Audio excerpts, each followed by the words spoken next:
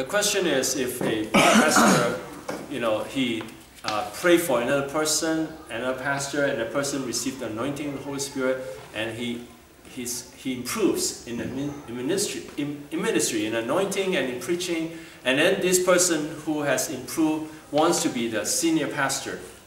Now, so you can. Swali ni kwamba umeombea mtu akawa chini yako ukamfundisha akajazwa na Roho Mtakatifu na katika kule kuhudumu kwake sasa yeye anaonelea awe juu yako. Okay. Now, the position of senior pastor is not necessarily held by the most capable pastor. Nafasi ya mchungaji mkubwa sio ya kusaidia watu ambao wanajiweza. The senior pastor should be held by the person who is capable of leading the church. Mchungaji mkubwa anatakana aongoze watu ambao atawafundisha na waongoze kanisa. And this should be decided by the pastors, the team of ministers, and the church members together praying to God, and they say, okay, this is the senior pastor of our church. Na hii uongozi itakuwa katikati ya waamini wanapofundisha na pia wakiomba, nao pia watakuwa na uamuzi wa kusema huyu ndio mchungaji wetu mkubwa.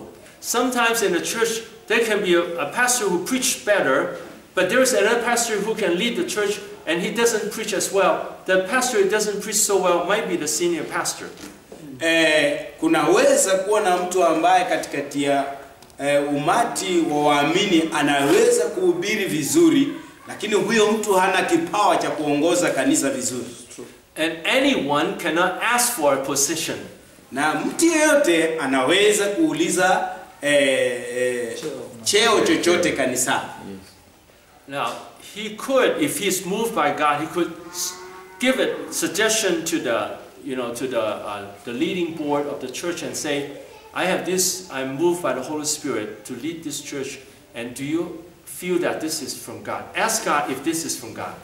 Ikiwa mtu anahisi ya kwamba yeye anazungumziwa na Mungu kuongoza hilo kanisa, itabidi akuje kwa kamati ya kanisa, na atakapoelezea hii kamati imuulize una ukweli roho wa Mungu na Mungu anakuongoza kuongoza kanisa.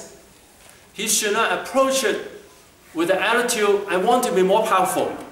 Asije na ile hisia ya kwamba yeye sasa anahubiri sana ama mimi nataka kuhubiri zaidi kuliko yule mchungaji yuko. His attitude should be, I see that God is calling me to do that, and then please check this out if this is the calling of God. Ikiwa ni ndugu mzuri ama dada mzuri, ikiwa ana ule uongozi wa Roho Mtakatifu anamuelezea hivyo, anataka apate mashauri kutoka kwa kanisa, kwa viongozi, akiuliza je, sielewi kama huyu ni roho wa Mungu anayeniongoza ama ni akili zangu, nataka nyinyi viongozi mnisaidie. And then if the team of ministers and the church members all together, they pray and then they find that this person should be the senior pastor, then there can be a change. Hawa wahudumu na waamini itabidi muwe katika maombi hata kama ni ya kufunga na kuomba, ili kupata ushauri kutoka kwa Mungu ama kwa Roho Mtakatifu.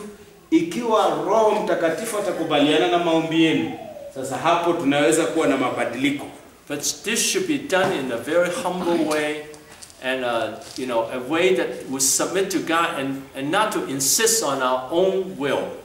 Hii lazima iwe ni hali ya unyenyekevu na ukombozi ndani ya Roho Mtakatifu, tukijipeana, tukivunjika mbele za Bwana, tukiuliza Bwana kutupatia mwelekeo, isiwe ni kiburi nataka kuongoza.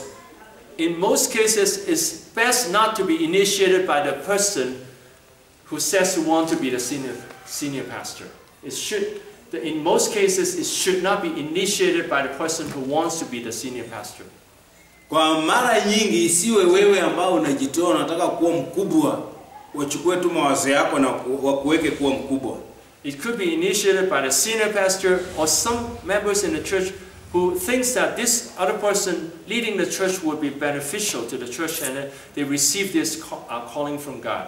Hii iwe ni uangalifu sana na hekima ya kiungu ambayo itatoka pengine kwa mchungaji ama kwa viongozi wa kanisa wenyewe washawishike ya kwamba huyu ndugu anafaa kuongoza, isiwe ni yeye mwenyewe anakuwa na ule uamuzi. If this person really has this move to say, God wants me to be the senior pastor, ikiwa kweli kabisa Mungu anazungumza na huyu mtu awe mchungaji mkuu, he can ask God, God, if this is your will, please move in the heart of the senior pastor and the other people so that they have this idea, so that it doesn't come from my mouth. Yeah, in fact, hapo ndio iko sawa. Anasema kwamba ikiwa una hiyo shauri ambayo unasikia unachomeka ndani na unaona kweli kabisa umepewa huo uongozi, kwa sababu roho wa nabii utii nabii, omba Mungu apatie nabii mwingine akuje na huo ujumbe kwa kanisa.